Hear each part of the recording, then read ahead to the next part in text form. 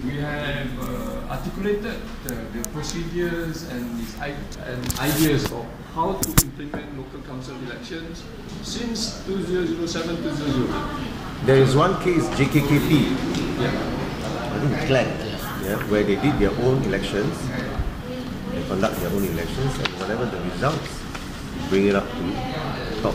Yeah, that's there. And so what MyPJ is looking for or is advocating is structural changes.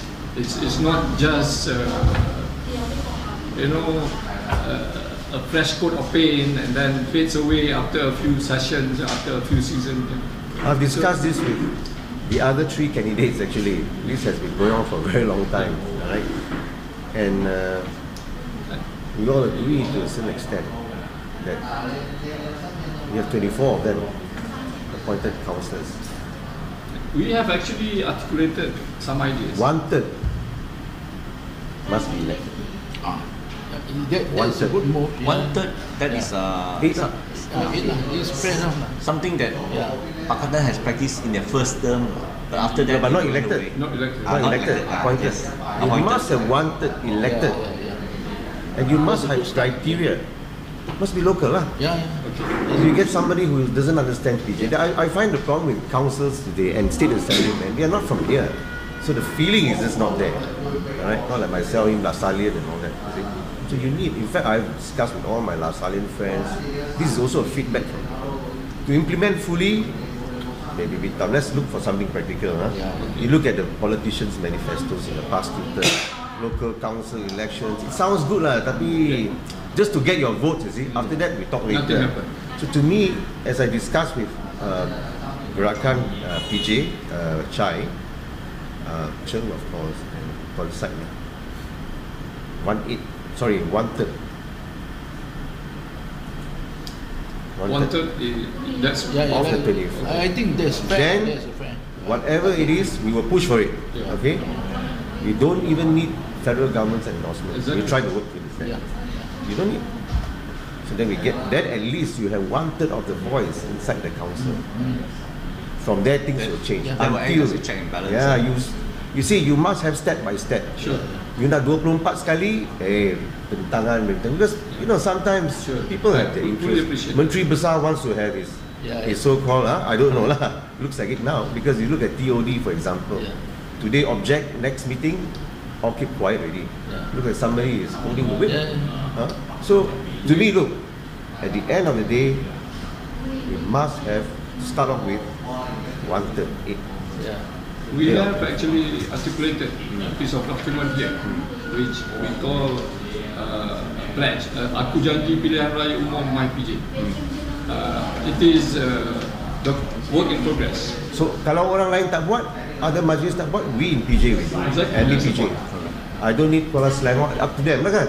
Their representation. Sometimes they don't, for them local council elections may not be an important agenda. But in PJ, yes. That's why we are different. PJ, yes. For them, the way community comes together is a very different method. You go to places like Kuala Selangor, Skinchan and all that. Their intimacy is different as compared to ours. There's another suggestion that we have actually. The empowering of the Majlis Perwakilan Penduduk. What we have seen is that Majlis Perwakilan Penduduk have been selected by the councillors from whom he favours. Anyone who is not, who is an adversary. Not from that's the whole problem today. So our proposal is for every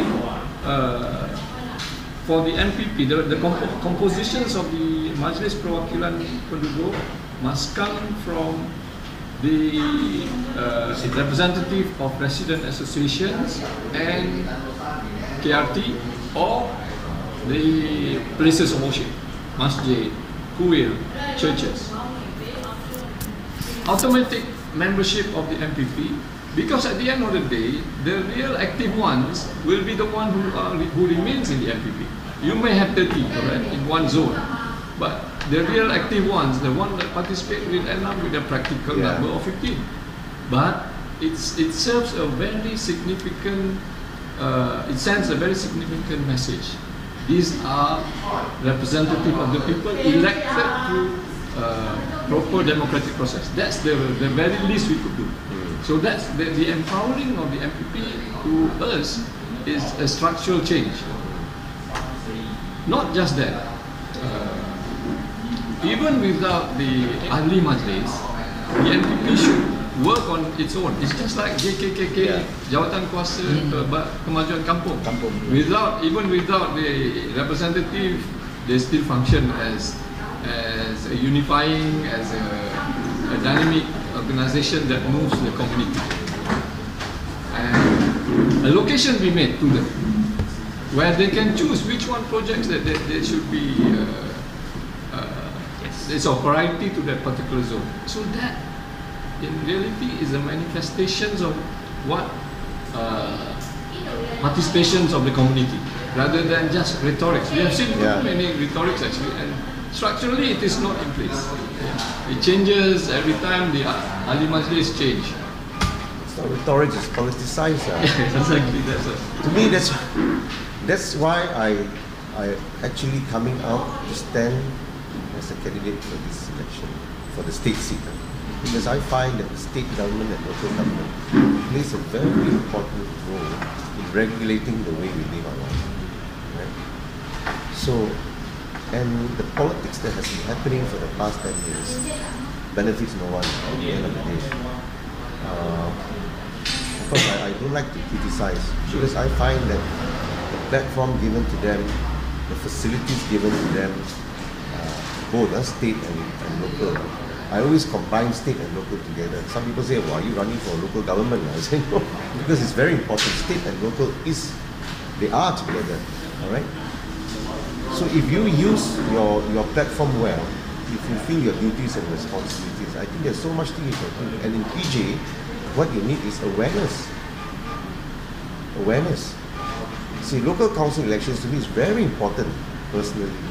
But before you put in place all the other social infrastructures such as information, openness of data and all that thing, maybe a small group talking about it. But once you increase people's awareness and readiness and acceptance for this, then local council election is just one of the many things. And that's why I think I really support my PJ. I find that sometimes the politics that we see is irrelevant. That's why let's keep ourselves focused.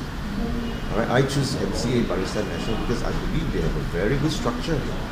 Like for example, Taman Aman, the lake has got a problem. So I'm also a member of Club Sahabat Taman Aman, SSU.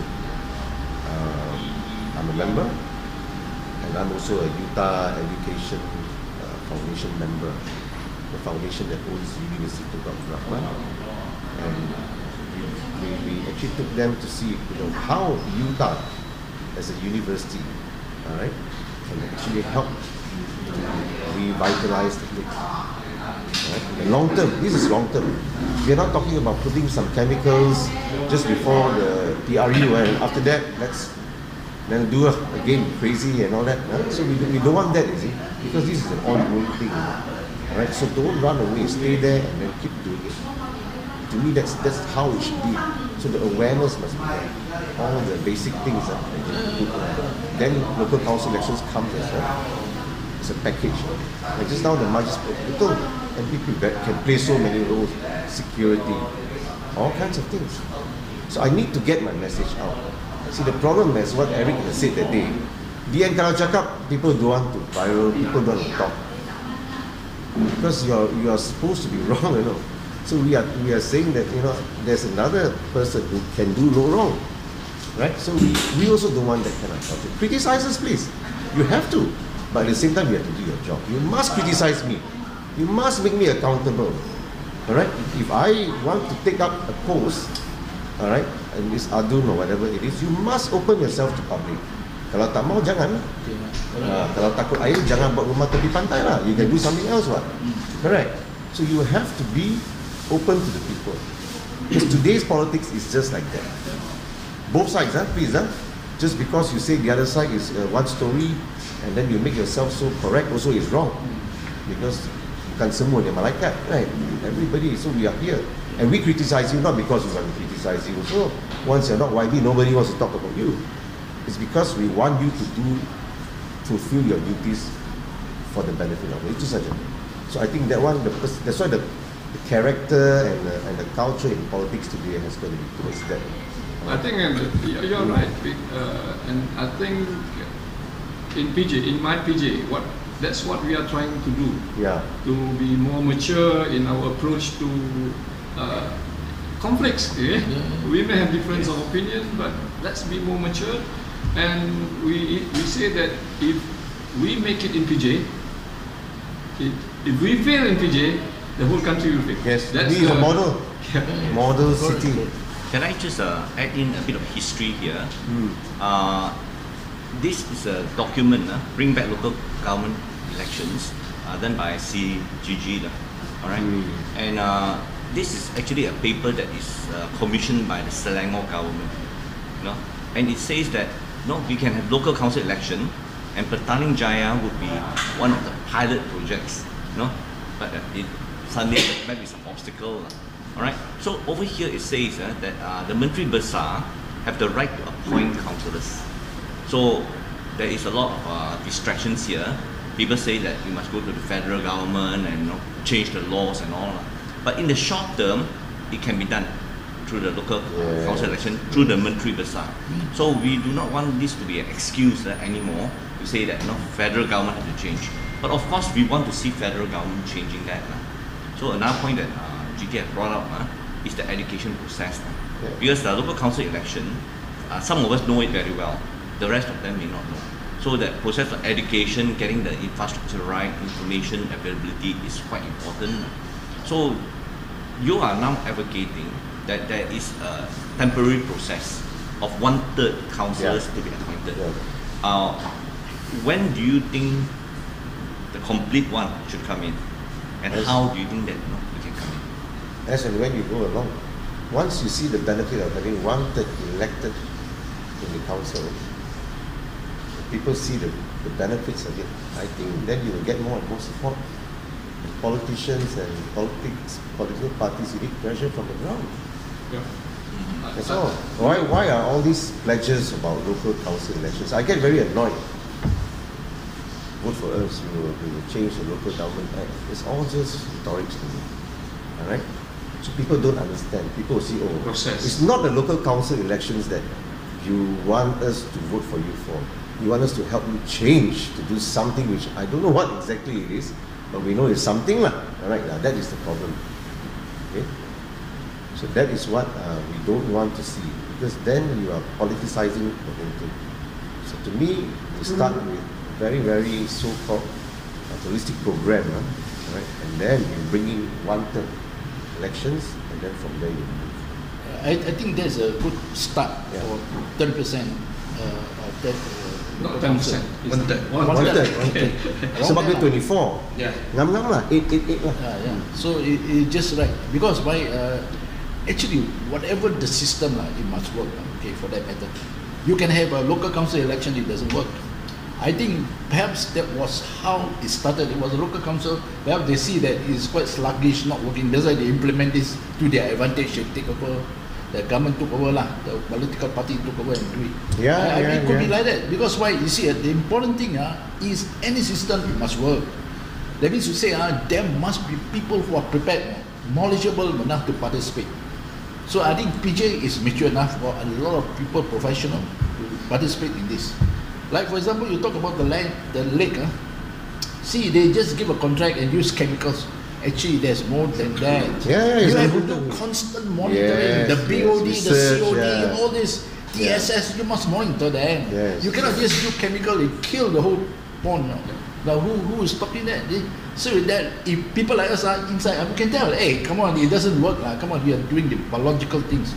You don't need chemical. By right, whoever that is elected and together with the appointed one should have highlighted this. That's the rule. Correct. See, so that's why I say that's the rule. Collaborators, participation, local council, the election, people who are well versed, they can sit on it, they can help you. We just want things to move.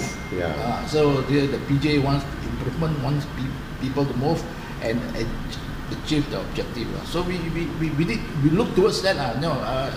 PJ is a lot of talent. There's so many talents here. They can make things work. So I want to add one thing. Sure. You're saying 1/3, fine, that is elected. But what I would like to see also, another 1/3 be from NGOs in PJ, because this is what something happened previously, and then overnight it went off. And I think when representatives from NGO 1/3 were there, it was quite good because it kind of attract diverse people, What kind people of who are NGO? marginalized. What kind of NGOs? Yeah, it could be OKU, so that can be selected. That's one. Yeah. What- The other thing is, I also want to know your stand in case BN doesn't take Selangor. Do you be still? I mean, I'm hoping you get elected because you are passionate about this. I'd like you to see that you start a movement and still fight this thing For sure, strongly for us. sure. For sure. As a BJN, it's not just only if you get the majority. Yeah. For sure. For sure. Whatever it is, I will stand because that is what the people voted me for. If I'm voted, that is. You have to stand for those who have supported you and for what you believe in them. So I think that one cannot negotiate. I think cannot Kevin compromise. meant it a little bit differently. If you are elected, then you've got a mandate. But what happens if you are not elected? I will still What go. will you continue to do, or will you wait for the next election before? No, I will continue. Like what I said, it doesn't matter the results to me. I'm here. I won't run away. The other day, the Chinese press, why would you move to another constituency? I said, no way. Okay, this is our home. No way. So can you tell us about what you have done before this election? Probably you must have been helping PJ in your unelected ways. Yeah. Okay, so what are the things that you done? This is where And how you MCA get comes in. involved. All right. So, for us, we are very close with NGOs, certain NGOs. And I find it funny when these NGOs are not appointed into the so-called local councils in the first round.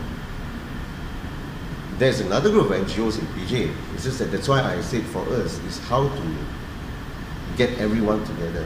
So why is this NGO appointed, the others not appointed? I'm the legal advisor for the PJ Coffee Shop Association. But how one of them should be inside? Maybe because I'm their legal advisor, I spoil their, right? I don't know. Okay, I think they should be inside. These are very important people. Once the whole PJ Coffee Shop, in fact, I'm also involved. So, but they appointed me as a legal advisor. So, with all these NGOs, with the community work, you see, like in PJ, we have two so-called new villages, Sungai Way and Chempaka. Very bad condition there. How come these people are not in the council to represent the interests? All right. Now, OKU, which OKU you want? The one in the two areas are taken care by the Aduns, the council. No, but you still, that's what I'm saying. You have to have them. The key point here is establishing the criteria for. The first thing we need to do is to the establishment of this criteria for councillors. Yeah. And that criteria must capture the aspirations and the spirits of that has been defined in the Akta Perbandaran dan Kampung Pembangunan TPC, Town and Planning Country Act. It's well defined. Who qualifies to be an ahli majlis? Yes. We need to strengthen that. Yes. And I would expect that within the first 100 days, that's the first thing we do, to strengthen the criteria. And subsequently, appointment or election be done following that criteria. How many councillors are local now? Yeah, we have to ask that question also. Kalau orang tak tanya tak boleh pula. Correct. And on what basis? If you say NGO, what basis? Sure. So the appointer then will have a discretion. Yeah, sure. So how do you practice or carry out these discretionary powers? Exactly. That's where it becomes important. The criteria for local council election or for Ahli Majlis be defined and agreed by the community. You mentioned earlier that three of you all had already agreed on some appointment criteria. Say again? You mentioned earlier that you all had, together with the other candidates, you all had some idea of appointment criteria. No, not appointment, on the local council elections. Okay. Wanted. Election. Okay. But We're talking about appointment, then to me, as I'm questioning now, what is the criteria of appointment? But any suggestions you have or your views? I find that, if for me, if I have the power to appoint, I would definitely appoint some of the NGOs like DJ Coffee Shop Association people inside, because they play a very important role. To me. Yeah, the first step I think is about establishing a criteria that is that reflects true representations of the community. That's key, and we need to work together for that piece of document. That is where the appointed people and people who has the power to decide. That's where you see their character and how they perform. I know NGO, they appoint NGO who is more or less towards politicians. Then different stories. I have heard stories. So what they do is they form an NGO to get inside. Can also what? I've seen that. What's wrong? Okay, I have heard stories. I mean, these are real stories. I won't reveal their names. Councillors coming to me, they are sacked. Sacked because they don't toe the line. I say, whose line? Is it somebody's line? Correct. That's the whole problem. But then you have wanted at least. But who you elected wanted also different story. Right? If it's based on party, again, you never know what can happen. Then the same goes, you see. Cycles goes.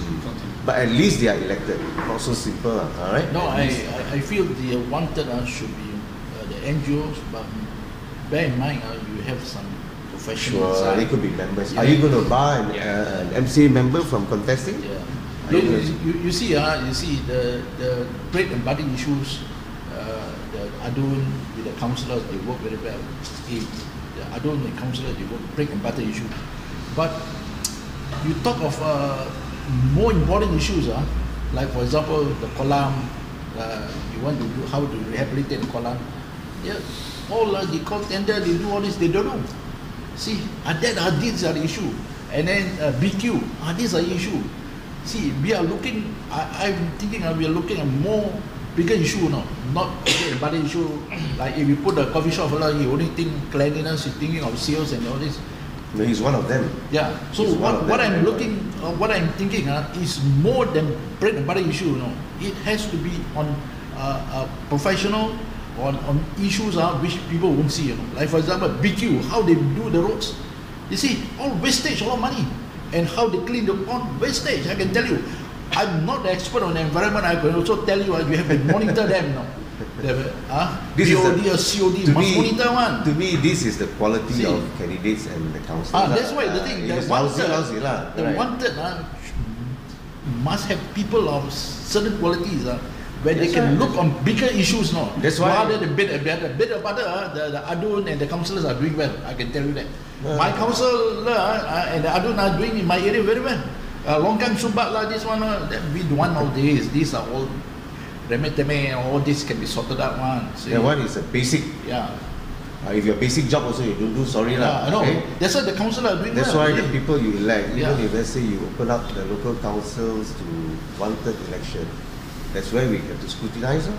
Right now, that's why in this coming election we scrutinize them. Their background, their capability. Right? I think one thing we have to highlight is that councillors are not supposed to be on the ground solving longkang problems. They are supposed to transform the system of MPJ so that we will just go directly to the system to get our problem solved. But right now, we are dependent on the benevolence of the councillor. And sometimes if the councillor don't work well with the ADUN, you got a problem, that kind of thing. So we want the system to take care of it. So I think Kevin has raised a point that NGOs also should be included. So if you have a wanted residents, wanted NGOs, then we have the problem of who are the NGOs, because NGOs can be political appointees, proxies, and can be set up. So I think the tendency would be for the politicians elected to come back and say that how are you going to select your people? No, we cannot give one person to appoint it, and then after that they say we will overlook your process. No, and then our criteria setting will all be messed up. All right. So I think politicians should acknowledge at this point in time that the civil society will take care of its own mechanism to set up a fair and transparent manner that would even challenge the transparency of their own appointment, that we should be given the authority to do that. Because setting of criteria, the politicians will come and disturb, and will try to steer it. So, and then in the other point that I'd like to pick up is that the people are not ready for local council election. Some of them are ready. So in the process, there's an education process going on. But in this process as it's going on, the quota for local council election for residents, for NGOs, shouldn't be politically motivated. In other words, during this time of transition, the politicians shouldn't stand any candidates as proxies to compete for this quota. But in the long run, as the laws are all changed, the things mature, it's open for everyone. So I think we have to be quite conscious about the transition stage.